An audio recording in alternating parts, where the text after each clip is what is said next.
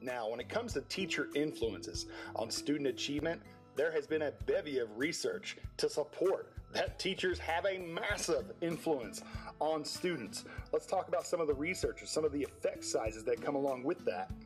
So, a teacher's estimates of student achievement has a massive effect size, the most out of any of these influences.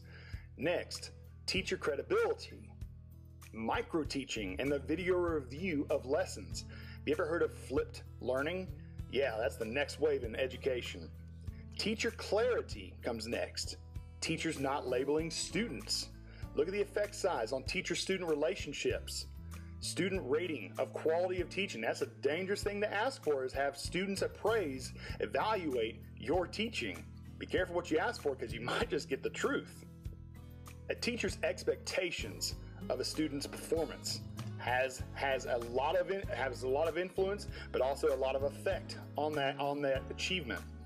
Professional development programs, average teacher effects, teacher personality attributes, teacher verbal ability, initial teacher training programs, teacher subject matter knowledge, teacher performance pay. As you see, not much of an effect.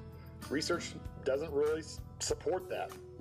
Now, to review, teachers have an enormous amount of influence over students. Be careful what you say. Be careful what you do, because everything you say and do has some sort of influence, whether it be positive or negative.